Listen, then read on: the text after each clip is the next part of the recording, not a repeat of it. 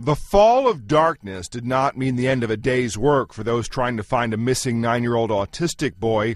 Dogs work well at night because of the way the air currents work, the way that the weather is at night, the dew points, things like that, and the way the scent acts makes things more conducive for the dogs to work in the evening. And search coordinators also say the night brings other benefits, like the fact that children tend to sleep at night, perhaps making it easier to find them. But that night search didn't locate Robert Wood Jr., known as Robbie. The boy wandered away from his father and brother as they hiked in a park near Richmond, Virginia, Sunday. Tucking my children in bed has taken on a whole new meaning.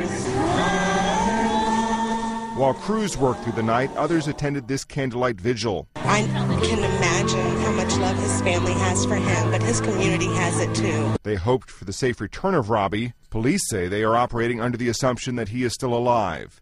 But it's a frustrating effort. With no results overnight, hundreds of volunteers were expected to be back at it Thursday, the 5th day of their work. Matt Friedman, The Associated Press.